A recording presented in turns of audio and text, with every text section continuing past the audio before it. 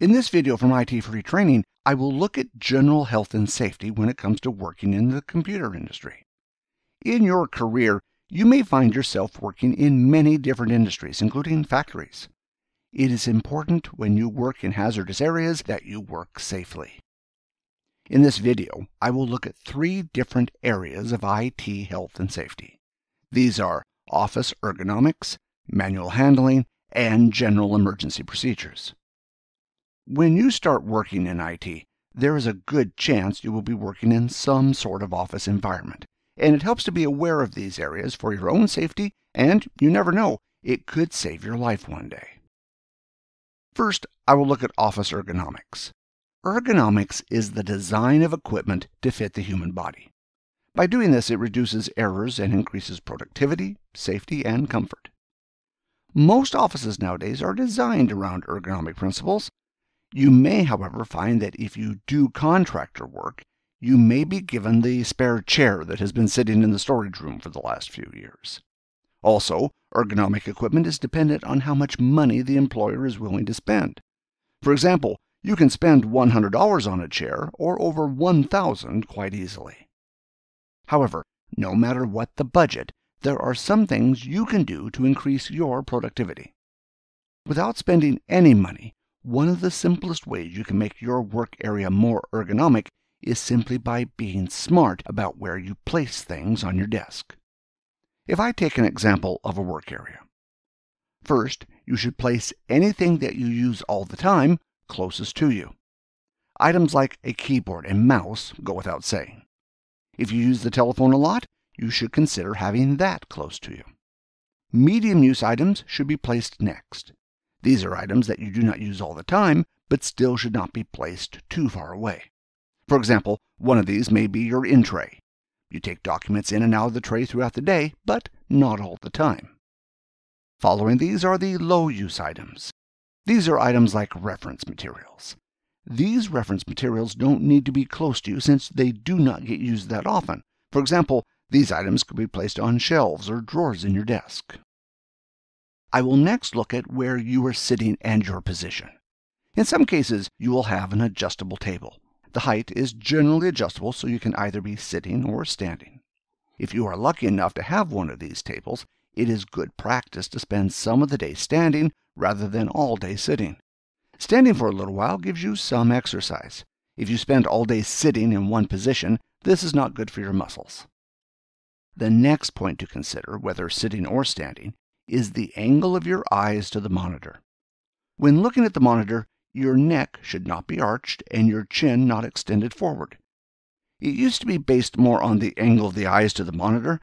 However, with monitors being so many different sizes, and particularly with large monitors, it really depends on what part of the monitor you are looking at. As long as your neck is not arched or chin forward, you should be fine. Some desks will have a detachable section to put the keyboard in. This can allow for more comfort. Whether the desk has it or not, make sure your arms are in a position so that the shoulders are relaxed and symmetrical. Your hands should be above your elbows and not at a downward angle. If your shoulders are having to hold your weight, this will cause them to become tired later in the day. Some keyboards will have a wrist rest, or you can purchase one separately. The wrist rest helps prevent the muscles of your arms from getting tired holding your wrist over the keyboard. There is an endless amount of office chairs out there, all at different prices. The important thing to look for is back support. If you are spending a lot of time sitting in the chair, you need to support your back. If the curved area of your back is not supported, you can develop back problems. The next common feature of the chair will be adjustable height. This is particularly important if you cannot change the height of the desk. You should adjust this so that you are comfortable. This is particularly important because if your chair is too high or too low, this can cause problems in other areas like shoulders and neck. Some chairs may also have a tilt adjustment. Generally, this will adjust the angle of the chair. This should be adjusted so you are sitting up straight. But if work is slow and you are on the night shift and you are not too busy, you may want to change the angle a bit to make yourself more comfortable. The next point to consider is keeping your feet flat on the ground. If you find that your feet cannot reach the ground, use a footrest. The last point to remember is to get up or do some exercise every so often. If you sit in the same place for too long, this can cause you problems. If you have dual monitors, where you place them will depend on how you work. If you use both monitors equally, place them in front of you. If you use one monitor most of the time and the other occasionally, place the most used monitor in front of you and the other off to the side. Some businesses may give you the option of a large monitor or two smaller monitors. It is really up to you which you prefer. Generally, it is recommended to use multiple monitors of the same size, but sometimes this is not possible.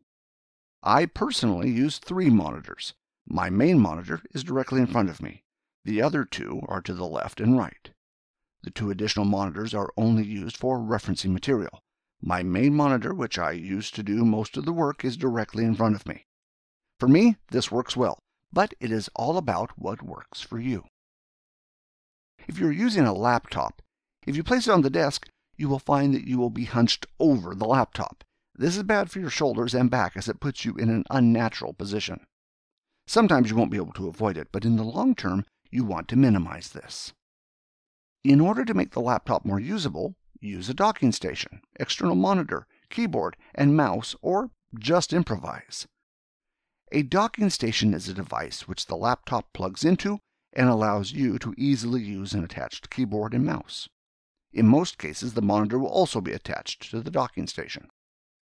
If you don't have a docking station, you can plug an external keyboard and mouse into the laptop.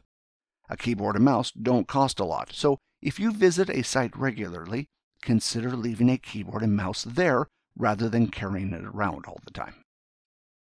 If you don't have an external monitor, consider raising the laptop. Use what you can find around the office. But if you can't find anything, a few stacks of paper will do the trick. Just raise the laptop using the paper stacks, plug in your keyboard and mouse. It is the cheap ergonomic solution, but a cheap ergonomic solution is better than no ergonomic solution and helps save you from long-term injury. Now that we have worked out how we are going to sit behind our desk, let's work out how we are going to move everything there. So, what is manual handling? Manual handling is the force used to lift, lower, push, pull, carry, move, or hold a thing. You may be thinking that in IT you don't do a lot of that, but for the entry-level technician, most likely there will be a lot of setting up of new computers. This involves unpacking, moving, and installing computer equipment. If you work in an office with 100 staff with computers, those computers did not get set up by themselves, and if you're the entry-level technician, most likely this will be your job. Before I look at some points on how to perform manual handling, I will first look at the injuries you may get so you understand why it is so important. The first type of injury is an injury that puts you in immediate pain. This is when you perform a manual handling task and you feel immediate pain afterwards, as the name suggests. Although it is not good to get these injuries, at least you are getting feedback right away that you need to do something differently. If you find that you are performing a manual handling task and feel sore afterwards, think about if there is another way you can do it. You may be able to change the way you are doing the manual handling task, or the way you do other tasks around the office to prevent injury. The next kind of injury is the worst kind of injury because you don't know it is happening until it is too late.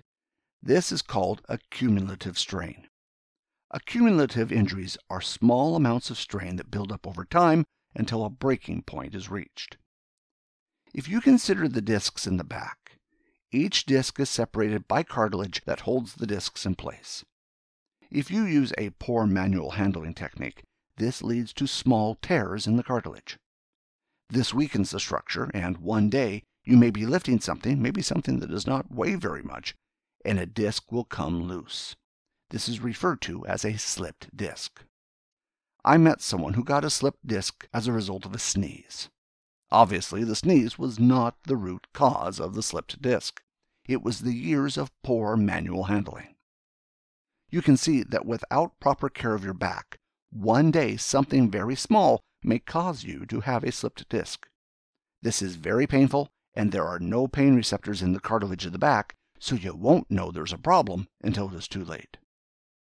To understand this better, consider this donut is the cartilage around a disc on your back. Potentially, when you perform a manual handling task using poor technique, the cartilage is broken. As time goes on, more damage is done.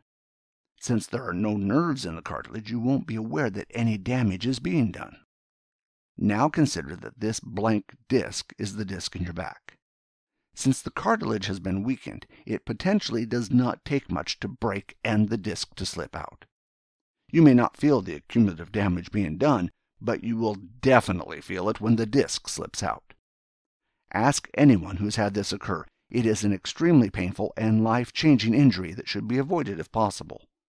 So, how do we go about doing this? The first thing I will look at is picking up equipment. When picking up equipment, don't bend your back and grab it from the top. Instead, bend your knees, grab the item as low as possible, and lift it using your legs. Once done, hold the item close to your chest. If you hold the item away from your chest, gravity will pull the item downwards and your body will compensate by using your back muscles. Your legs are the strongest muscles in your body. Put them to good use by holding the item close to your body, which will transfer the weight to your legs. Your back is weak in comparison, and by using an incorrect technique, you risk damaging the cartilage in your back. You won't regret poor technique today, but if you keep doing it, one day it will catch up with you. The next point to look at is when you pick something up, you will need to put it down. If you place the equipment back on the floor, use your legs to place the item on the floor.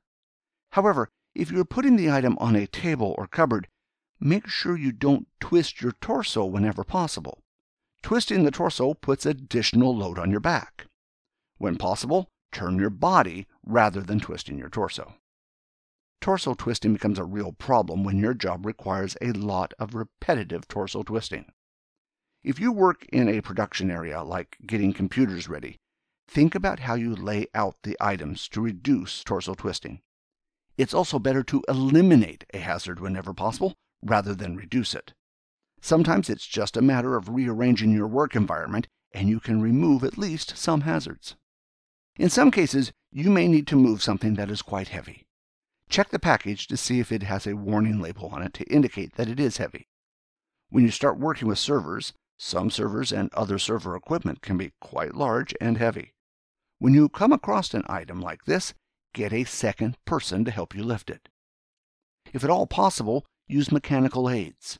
Items like trolleys are quite cheap to buy and make it easy to move equipment over longer distances.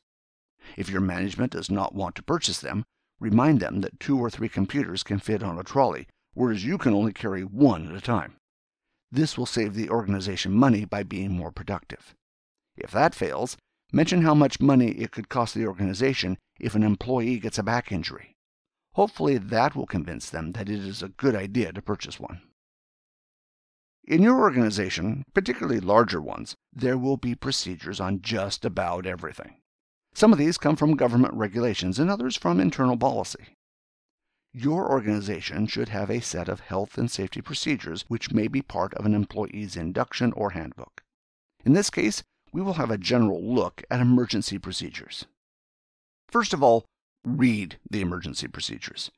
These will tell you what you need to do and where to go during an emergency.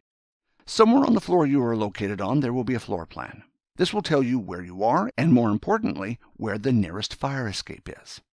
Sometimes you will find the emergency response document near this floor plan. One point to remember is that your floor may have multiple fire exits.